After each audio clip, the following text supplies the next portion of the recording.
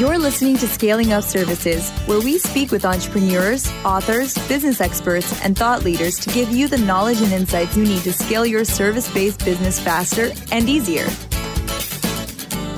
And now, here is your host, business coach Bruce Eckfeldt. Are you a CEO looking to scale your company faster and easier? Check out Thrive Roundtable. Thrive combines a moderated peer group mastermind, expert one-on-one coaching, access to proven growth tools, and a 24/7 support community. Created by Inc. award-winning CEO and certified scaling up business coach Bruce Eckfeldt, Thrive will help you grow your business more quickly and with less drama. For details on the program, visit eckfeldt.com/thrive. That's ECKFELDT.com/thrive. Hello, everyone. This is Bruce. I'm doing a special intro to this episode. Unfortunately, my interview on this show is with Bradley Callow when we recorded this a few months ago. And between then and now, he was tragically killed. And I debated on whether or not to air this. I went back and listened to the episode a few times and decided that our conversation, his message, the work that he was engaged in was important enough that I wanted to get this out there. I wanted people to hear this. Really special conversation around how leaders can, connect with their families, with their children, create a legacy above and beyond themselves and their success, their personal success. And I think it's a really important message for everyone, particularly for people who are in leadership positions. So I encourage you to listen to it. Like I said, it's a tragic event. My heart goes out to his family, his wife, his daughter, and I can't imagine what they have gone through in this accident. So listen to the episode. If you have any questions, you can reach out to me at bruce@eckfeldt.com. But I do think it's important to get this out. I hope that this honors Bradley and his work and his purpose in life, which is sorely needed in our community. So with that, let's listen to the program. Welcome, everyone. This is Scaling Up Services. I'm Bruce Eckfeldt. I'm your host. Our guest today is Bradley Callow. And Bradley is conscious entrepreneur and international speaker. He is also founder of Rich Legacy. And I met Bradley a few years ago at an EO event in Thailand, in Bangkok. And I'm excited to have him on the program. And we're going to talk a little bit about being a high-performance person and what that means on the personal side, particularly around parenting. So with that, Bradley, welcome to the program. Awesome. Thanks for having me. I'm excited given your insights into coaching and what that looks like in the corporate world and a lot of the parallels I see that exist in the family side. It's just incredible how well they blend together and the benefits of applying things you learn in one and the other. So I'm excited to be here. Yeah, and I'm excited to have you. And I guess for folks that are listening to the program that have kids that are parents, they'll be, really direct kind of takeaways. But I think even for folks who don't have parents, hopefully everyone has parents that don't have children, who aren't parents and don't have children, there's really some good takeaways for those folks as well. So, I'd encourage you to continue listening, even if this is doesn't seem immediately applicable, because there are a lot of connections, and there's a lot of connections that anyone can learn from. So when I saw you speak at the EO event at GLC in Bangkok, you had a really interesting and quite powerful story of kind of why you got into this space, and I'd love to have you just talk a little bit about that, so you can kind of help people explain why this focus and why you're passionate about it and the difference and impact you want to have. Sure. So for me, I grew up in one of the wealthiest counties in the United States. And despite coming from, what would be on the books, really good parents, right? I had a stay-at-home mom that used to be a special ed teacher who was very dedicated and involved in my life and wanted nothing but the best for me, loved me unconditionally. I had a father who was an avid entrepreneur with a growing and successful business at the time that still made every effort to be at my scouting events and sporting events and, loved me with everything that he had. And despite that, I started using drugs at 11 years old. Yeah. And from there, it just only got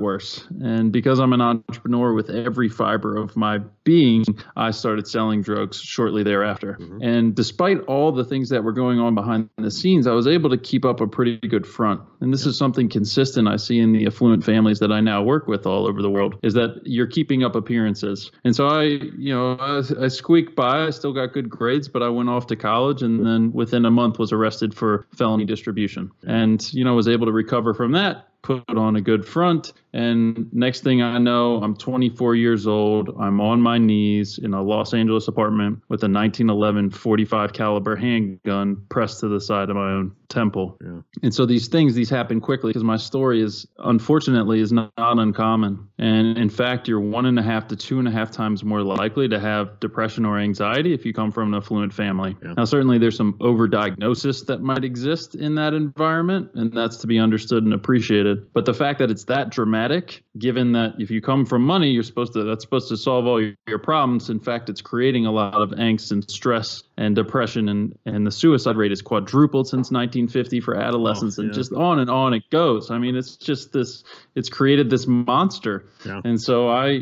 was able to turn my own life around and decided to stop hurting myself and others and start helping. And that's how Rich Legacy was born. Yeah. And I think that, I think we do get caught into that trap of, if we have, a kind of a good background, a good upbringing, money, basic needs taken care of, then we shouldn't have any of these problems. And it's just not the case. And I think that we can get kind of lulled into a false sense of security, if we think that. Well, I was just going to elaborate on that because it's really important because it breeds shame. And there is this overwhelming unconscious or conscious belief that nothing is ever good enough. Because if you come from money, the expectation is that you are excellent and amazing at everything because you don't have any excuses. Yeah. Well, yeah. You've had every resource, right? Yeah. Yeah. No, you've got the resources to take care of all those things. So why should you have problems? Exactly. Yeah. So tell us about Rich Legacy. How has this manifested for you in terms of kind of your purpose and the work that you're doing? So the vision for Rich Legacy is to become the Ivy League of family. And so what that means is, 250 years from now, I actually just did an event out on Yale's campus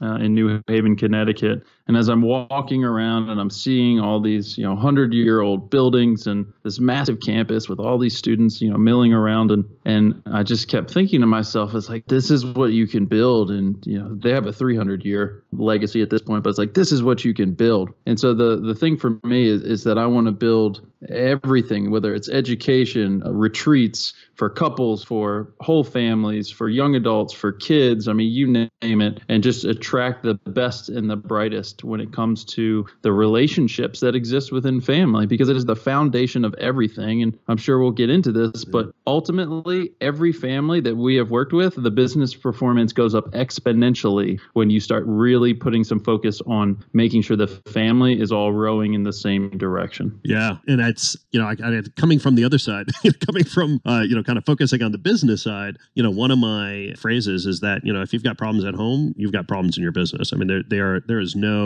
at least no long-term separation of those things. You might be able to get away with it for a while. You could cope, but, sustained performance in business requires, a good, well-balanced, whole person. And if the entrepreneur, founder, CEO has an unstable, unhealthy, unsupportive family situation, it's not gonna help them in the business side. It's gonna tear them down at one point or another. And that's great insight, and it extends to the employees. Yeah. The example I use very often is, think about the last time one of your employees was going through a divorce or had a sick child or parent. I mean, they might as well not be at the office. Yeah. And that's happening every day on a smaller scale as well. If there's just stress and friction and angst at home, well, that's impacting performance in a very meaningful way. Yeah. So why don't we start with just some discussion around what is family? I guess, how do you define it? What is the kind of scope and nature of what you refer to when we talk about family?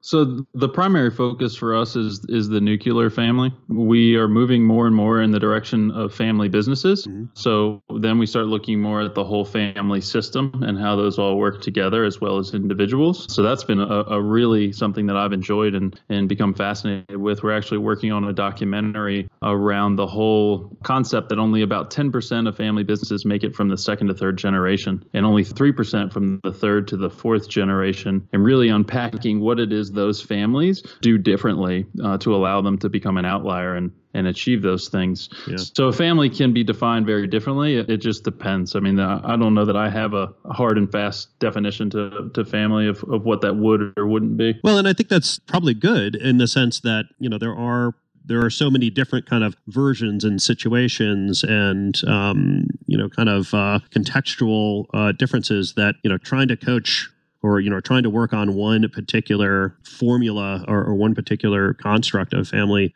versus kind of a general approach of kind of family dynamics and family success is probably serves you better, or probably serves the people that you're working with better. And what are the dynamics? So, you're kind of applying it to these family businesses, but, essentially, what are you trying to get at when you're helping people live a kind of a rich family life? What does that mean? What does that look like for you? At its core, it's family alignment. All right. If everyone begins to operate on the same page, if everyone truly has a deeper connection and a trust and a rapport that exists within the family, how that starts to change things. Once you have that trust and that connection, you're able to truly start understanding each other because you stop lying to each other. You stop being so passive aggressive. And once you have a deeper understanding of each other, well, then you're in a place where you can start having compromise and meaningful dialogue and create some movement forward together instead of working against each other. And then from there, you're in a position equipped with understanding and compromise. You can start to influence each other in a positive way and influence your environment or your goals or whatever those might look like.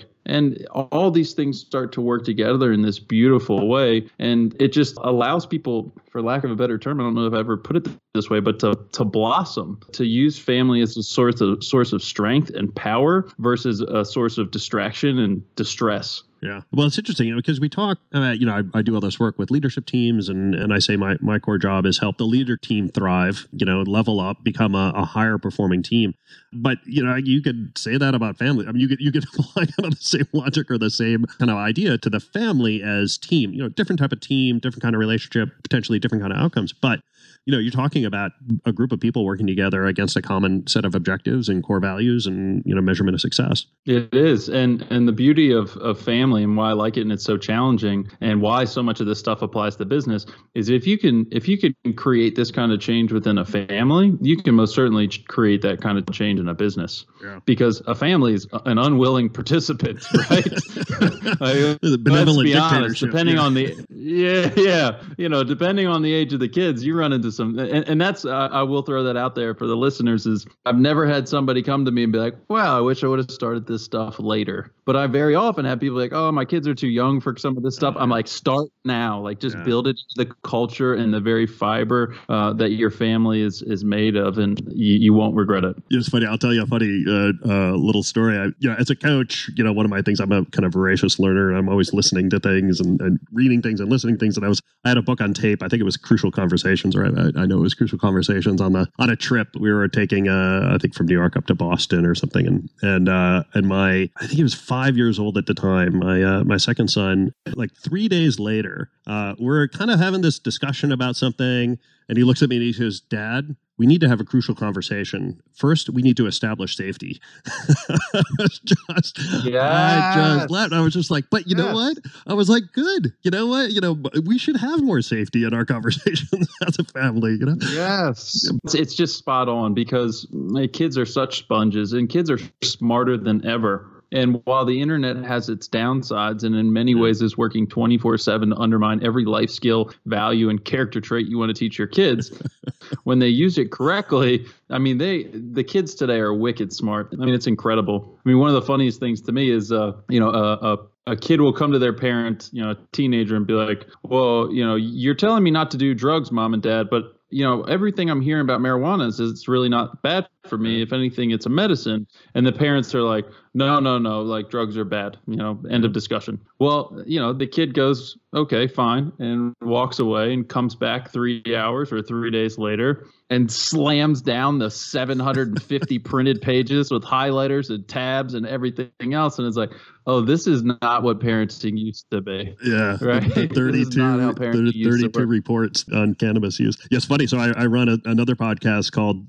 Thinking Outside the Bud, which is all about the cannabis space. And I've personally had to have that, that kind of discussion or that kind of, conversation with my kids of explaining it is a drug. It has some benefits and various medical applications. And, there's various changes in the laws going on. It doesn't mean I want you to run around and smoke pot, but having the conversation and meeting them where they are in the kind of understanding of it is part of the process. It is. And as soon as you start lying to kids, they don't believe anything else. Yeah, right. So, even saying it, like, to me, that whole whole thing is kind of confusing. I haven't completely unpacked that in my whole brain, but like, why we start this whole relationship off with, hey, I've just been lying to you your whole life. Yeah. No big deal. You know, it's an interesting cultural phenomenon that we embrace. But yeah, it's having those authentic, meaningful conversations. And one of the things that I'm a firm believer in is there is so many things to be afraid of as a parent these days. Yeah. I mean, you basically see kids going to the bus stop and they got on shin guards and knee pads and elbow pads and wrist guards and a helmet,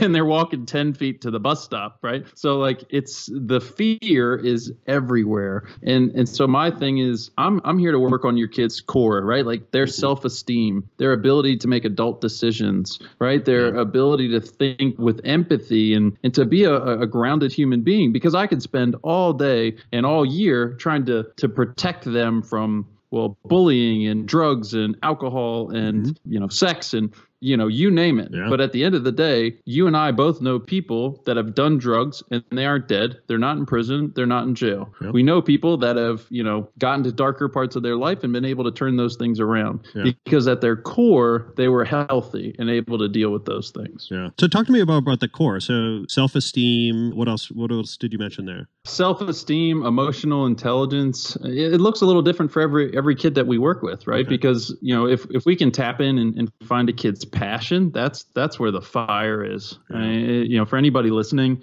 if your kids are young, take notes. Like the little things that light your kid up. I don't care if it's being nice to others, if it's writing, if it's dancing, if it's singing, if it's painting. Like what are those things that they naturally are drawn to? Yeah. And make notes of those things because society and life will kind of pull them out of you. But then to revisit those things over time is really important, because if you can use passion as a vehicle for learning, your relationship with your child will change dramatically. Their relationship with themselves will change dramatically, and their relationship with the world will change dramatically. Yeah. So like one of my favorite stories working with a client, his son was 9 years old at the time, EO member actually, since I know we connected through EO, and he was struggling with math homework. It was like World War III every day. That dad came home and was like, I can't handle this anymore. Like it literally feels like a bomb is going on. So he starts staying at the office later and later, and mom starts getting angrier and angrier, and it just got worse and worse.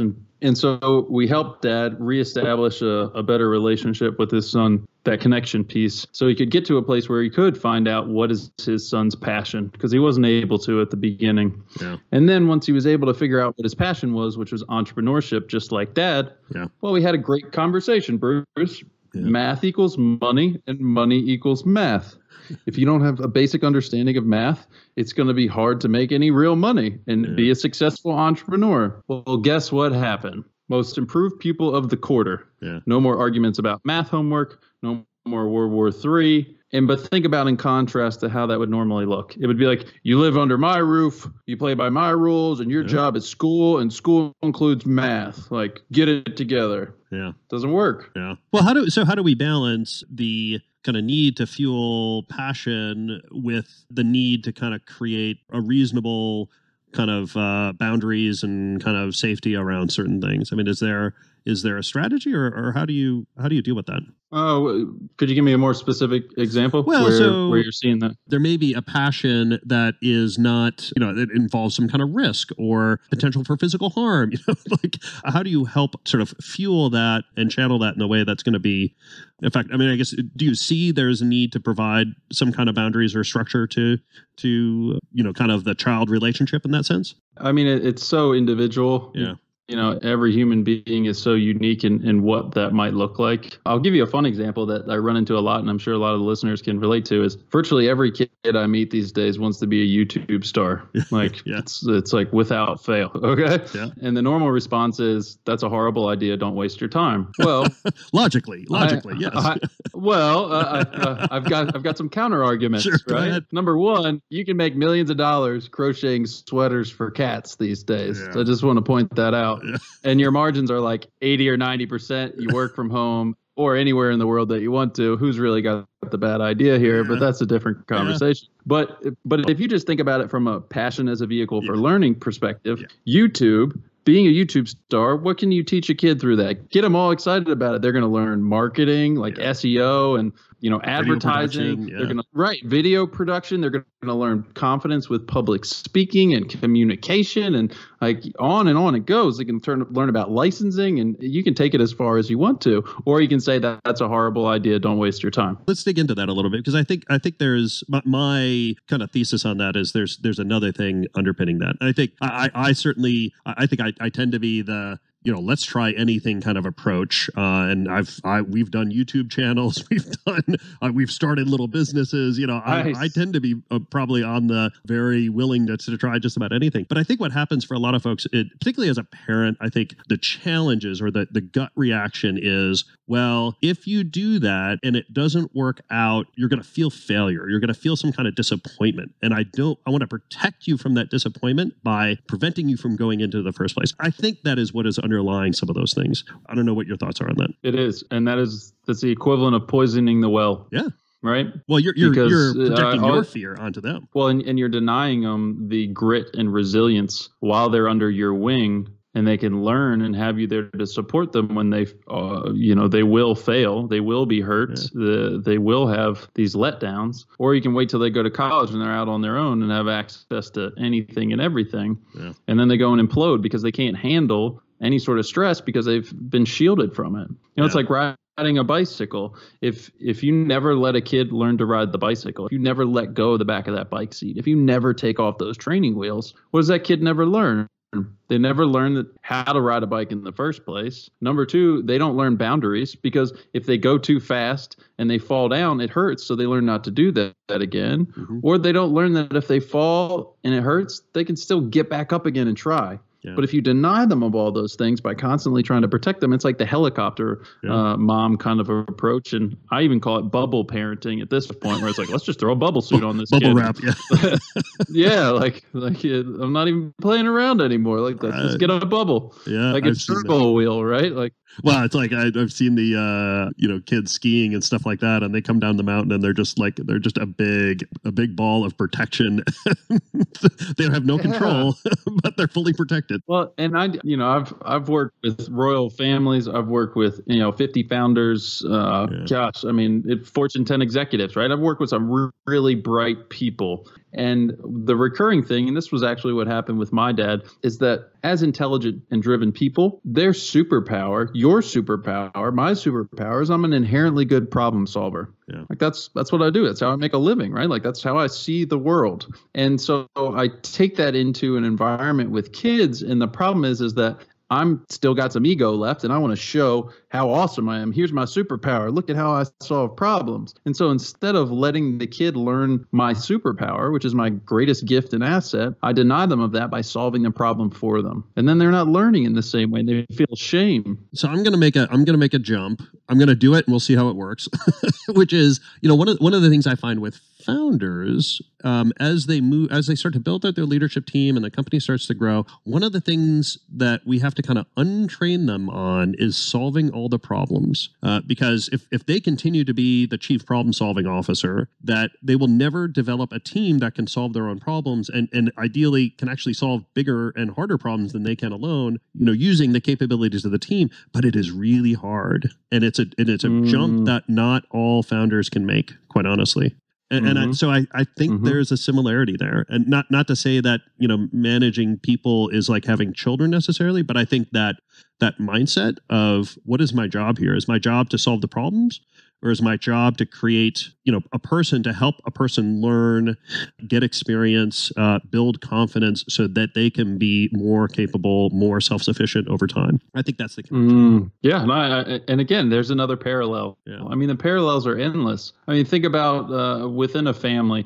So often the rules are inconsistent. The parents forget what the rules are all the time. I'm like, I don't remember what the rule is. The rule today is no shoes in the car. Well, sorry, Dad, I didn't know that was the rule, or it wasn't the rule last week. And, think about if you ran a business that way. Yeah. If you didn't have a clear job description, if you didn't have clear expectations of what was something that's a positive and rewarded behavior, or one that's a negative and has a consequence, you'd lose your people all the time. But yet we expect the family to operate differently. It's fascinating. And what's interesting, and you'll appreciate this as a coach, in virtually any other environment other than family, having a coach is like kind of a badge of honor. Like, yeah, I've got a personal trainer. I've got a coach in my business. I've got a coach on my tennis or whatever it is. And as soon as it's like, oh, I have a coach for my family, you're like, wait, what? You're just supposed to, you're just supposed to it's that bad. Figure out family on your own. It is so mind blowing. It makes no sense. Yeah. And again, it's the foundation of everything. Yeah. If you get the family dialed in, if you get them happy and healthy, and you're all working together, everything else in your life gets better. Everything. Yeah. Yeah, it's funny. We were talking earlier about some of the techniques that personally I've applied, and I sometimes I don't even think about it. It's just because I'm a coach. It just comes out. But just the idea of thinking about the family as a type of team and what makes a good team and its ability to kind of set goals and get clear around priorities, figure out those priorities. The one thing I find is getting clear on what your kind of ground rules are and making them really yours. Just because other families do things a certain way doesn't need to be the way you do it. As a divorced dad, I've got 3 children that don't live with me every day. And so, I've had to kind of create different kind of patterns and structures and kind of ways in which we operate, which are maybe not like a lot of other families. But by figuring out what our priorities are and what do we really care about and focusing on those and be willing to give up on a lot of other things that may be important to other people, but we're going to choose not to focus on those for our situation has been really powerful. I think that's worked really well for us. Yeah, it has. And I'm big on ownership and buy-in. So when it comes to family rules, we call them family agreements. The opportunity is to involve the kids as much as possible in this process. It goes back to that kind of you live under my roof concept versus the same thing in a business, right? How do I get the group together to collectively come up with what we're all about, right? And how we're going to rise to the challenge of supporting each other and achieving that. I mean, I've done this with kids as little as 6 years old, and we also work with a lot of young adults. But to have a 6-year-old, when you ask them like, what's important in your family, they say love and safety and health, and we're like, okay, so like, what are the things you can do, or as a family you can do to support those things? And then they'll start rattling off all these things, and we fine tune those. And if the kids are older, it might be safety means what does their curfew look like? Okay, what are the consequences if you don't, if you miss the curfew? And the kid at first is going to be like, absolutely nothing. Or, I get a new iPad. And then you got to be like, well, I was thinking you should be deported. So let's meet in the middle. Okay? Yeah, exactly. Compromise. This is where you learn compromise. Yeah. Yes, negotiation, right? And so like to create a set of family agreements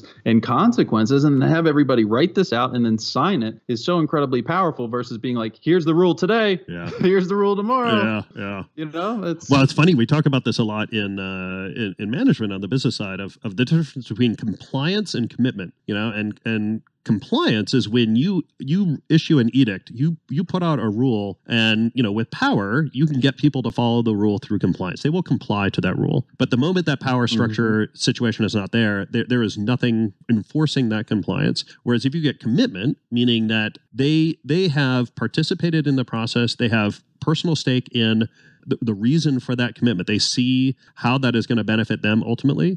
That true commitment will be something that holds true even when you're not there. And I think the same thing is true with parenting. Yeah, well said. Yeah. Again, I mean, the parallels are just incredible. Yeah. And that's why we've done so well, is because we speak to EO and YPO and some of these kind of organizations, and the entrepreneur or executive loves what we're talking about because they can connect to the material, apply it to their business, apply it to their family. It makes sense because so many of them feel like I'm good in my business, but I have no idea what I'm doing in my family. I'm like, well, let's bridge that gap. And then the spouse is sitting there and they're just thrilled because all of a sudden the entrepreneur and the executive is excited about this concept of family. And so everybody wins. It's awesome. Yeah, no, really powerful.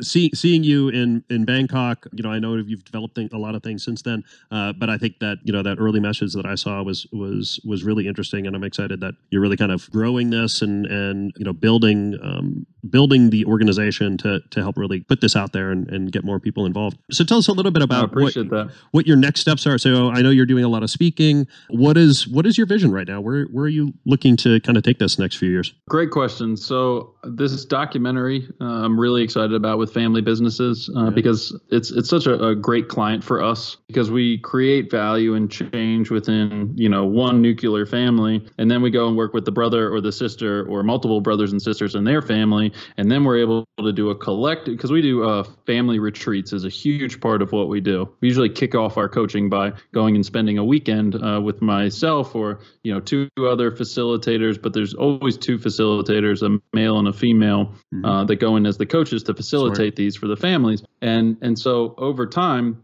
the ability to then do larger family retreats with multiple families or multiple generations and to, create this massive change. Because once we change the hearts and minds of these executives and these entrepreneurs, they then take this into their business, and then the culture changes within the business about the relationship between family and work. And so our ability to create this massive impact and change is, intoxicating for me. Yeah. I'm looking to change the world. I'm not looking to just, make a few bucks.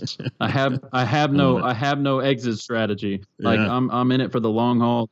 This is what I'm built for. So yeah, it's I'm excited to see where the family business world takes us. But that's the main focus. I'm trying not to overcomplicate things, because I am an innovator and a shiny object guy, and I could probably talk for like 45 minutes about ideas, but I'm sticking with that for right now. I love it. Good. Bradley, this has been a pleasure. If people want to find out more information about you, about the work that you do, what's the best way to get that? RichLegacy.com is the easiest, and like any fast-moving entrepreneur, it's probably a little bit out of date. I should probably look at it and see what's on there versus what we're actually doing in true entrepreneur form. But yeah, I'm happy to help in any way I can. That's why I got into this. So if people want to get in touch with me directly, it's just B as in Bradley, Callow, CALLOW at RichLegacy.com. Again, that's bcallow at richlegacy.com. And we've got some great assessment tools and quizzes and things that can start giving you some insight into your family and start having some of these more meaningful conversations that maybe you thought about, maybe you haven't, but I guarantee you're not having them. And just having those conversations alone can start to open up some meaningful dialogue and change within your family. And you can also see the business benefits that go with that. Yeah, that's great. Thank you so much for taking the time. I really appreciate it. It's been a great conversation. Likewise. I had fun. Anytime. You've been listening to Scaling Up Services with business coach Bruce Eckfeldt. To find a full list of podcast episodes, download the tools and worksheets, and access other great content, visit the website at scalingupservices.com. And don't forget to sign up for the free newsletter at scalingupservices.com/newsletter.